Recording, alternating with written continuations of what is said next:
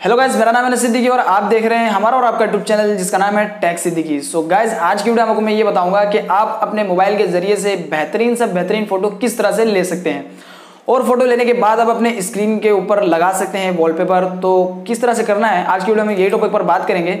So guys, अगर अभी तक आपने हमारे यूट्यूब चैनल को सब्सक्राइब नहीं किया है तो आपको नीचे लाल कलर का बटन नजर आ रहा होगा, उसको जाकर दबाइए और साथ ही साथ घंटी का आइकॉन भी दबा दीजिए। सो चलिए दोस्तों, शुरू करते हैं।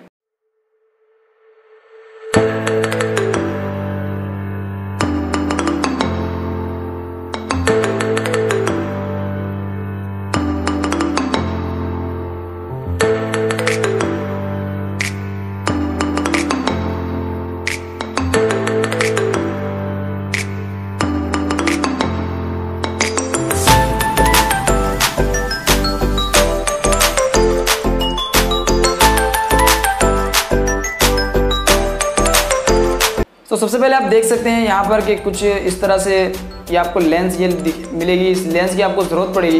तो ये लेंस आपको खरीद लेना है अमेज़ोन से, जिसको मतलब मैंने अमेज़ोन से खरीदा है और इसकी लिंक आपको मैं वीडियो के डिस्क्रिप्शन में नीचे दे दूँगा। तो वहाँ से जाकर आप इसको परचेज़ कर सकते हैं। उसके बाद गाइस, आप यहाँ देख सकते हैं कि यहाँ पर एक मैंने ये प्लांट यहाँ पर रखा है, फेक प्लांट।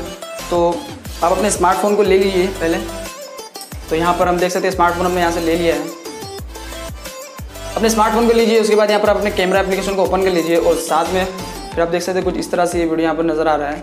तो आपको करना है क्या है, ये क्लिप को इस तरह से ओपन करना है यहाँ से, इस तरह से, और यहाँ पर इसको सेट कर देना है बिल्कुल बीचों बीच में।